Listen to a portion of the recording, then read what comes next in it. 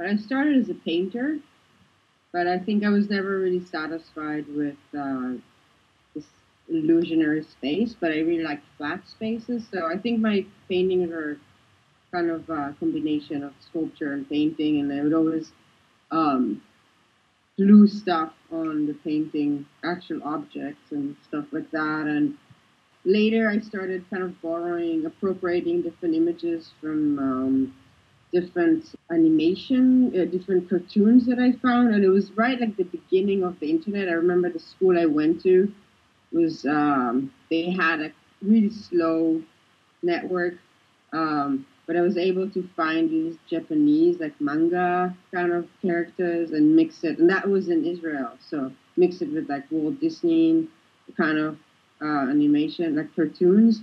I was still not really satisfied with that, and I moved to New York, and I had this huge bag of all my source materials, like slides and stuff, because I would take pictures of stuff that I would download or comics book that I would order, and it was all lost on my way to New York. So it was kind of a blessing because it really gave me a push to start doing video, which is at that point what I really wanted to do.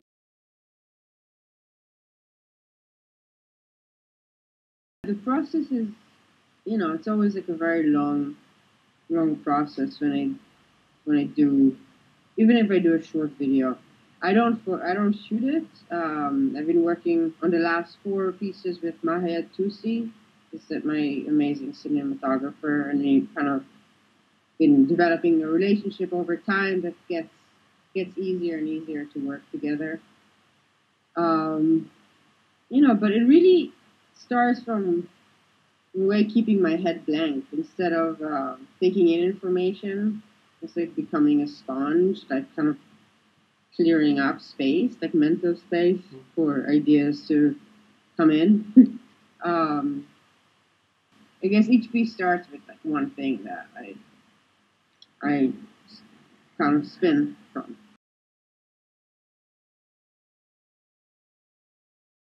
I look at images. I don't filter like art images or non-art images. So there's a lot of pieces I'm influenced in with. There's also, like this laundromat in Harlem had this amazing stains in the ceiling. That's like a huge influence for me. Like, like just walking in the street or not thinking, just spacing out, just feeling my own kind of existence. uh, there's no, I don't know, it's kind of all like a big salad. So it feels very artificial for me to say, okay, that's my influences. I feel like it would be a lie because uh, honestly, I'm way more like self-absorbed than.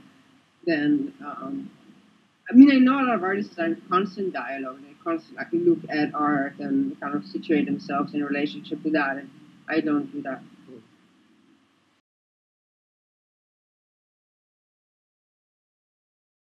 What I admire about the people I use in this body of work is that they really inhabit their bodies in a way that is really empowering for me, and they use it as a tool and is a lot of the time in a way to make a living off. So they rent out their body, thinking about your body as your possession. Like where does that end? Like you also can commodify even by making art in the way you are, commodifying your spirit.